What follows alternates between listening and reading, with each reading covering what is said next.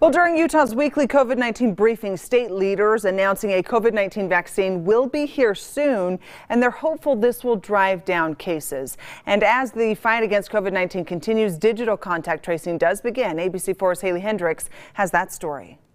Once the Federal and Drug Administration approves the COVID-19 vaccine in the U.S., Utah Governor Gary Herbert says more than 154,000 vaccines will be shipped to the state within 24 hours. Utah's vaccination plan suggests frontline healthcare workers will have the opportunity first.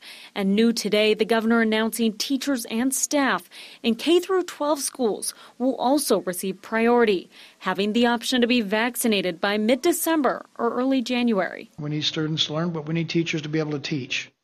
And we're trying to make sure we have as safe an environment for our students and our teachers as we can. The Utah Education Association President Heidi Matthews responded to the announcement, saying she appreciates public school educators being placed as a high priority. It's now been 2 weeks since Thanksgiving, and officials say they were bracing for the worst.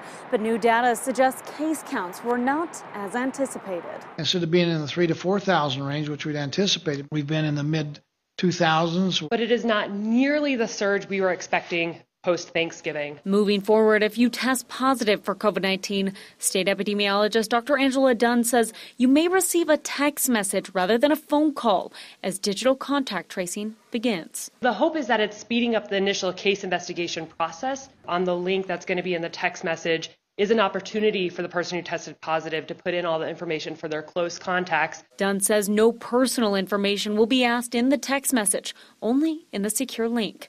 Reporting in Salt Lake City, Haley Hendricks, ABC4 News. Thank you, Haley. And now